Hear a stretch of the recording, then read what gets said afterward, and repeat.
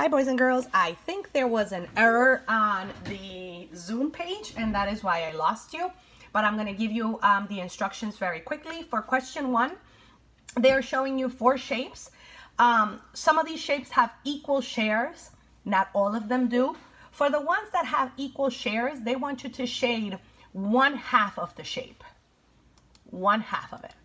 You have to do all of this test in your notebook, take a picture of it, and send it to me on Class Dojo. For question 2, it says partition. Partition just means break into equal pieces, like the word part. Partition, partition and shade the following shapes as indicated. Each rectangle or circle is one hole. This is one hole, this is one hole, this is one hole, and this is one hole. They want you to partition this triangle in thirds and shade 2/3 of it.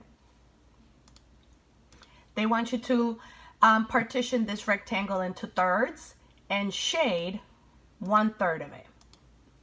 They want you to partition this circle into fourths and shade 3/4 of it.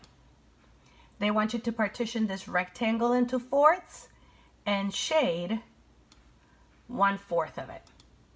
Again, you are not going to make a copy of this because you are unable to shade the pieces. You have to do it in a notebook. For question 3, which is this rectangle, this circle, this rectangle, and this other rectangle, you are doing something different. You are telling me what fraction of the shape do you need to color so that one whole of the shape is shaded. How many pieces do you need to shade here? How much of the shape do you need to shade here? How much of the shape do you need to shade here?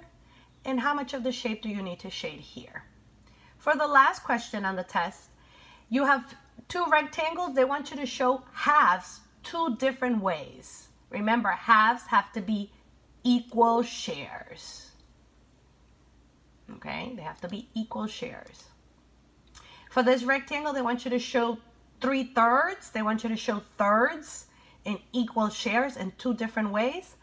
And for this square, they want you to show fourths that shows equal shares 2 different ways. You can use your math book. A parent can help you draw the shape in the notebook, but they cannot give you the answers. Do your best. If you make a mistake, that is okay. All right, I'm going to post this and I hope it helps.